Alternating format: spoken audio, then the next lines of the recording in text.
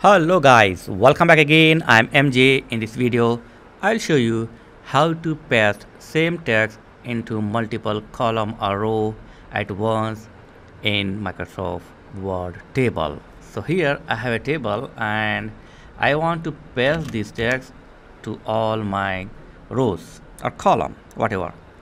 So just do the copy, select the text which you want to paste into multiple column.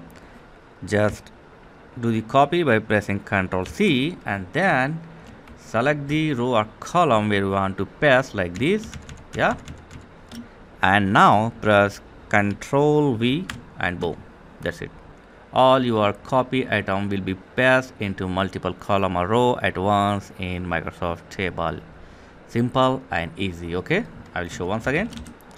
Select and copy the text which you want to paste into multiple column or row, and then select the column or row like this and then press the Ctrl V to paste. That's it.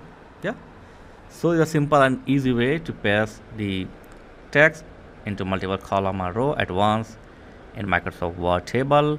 I hope you like this video, and 99% viewer did not subscribing to my channel. If you got any help from my videos, then please subscribe to my channel.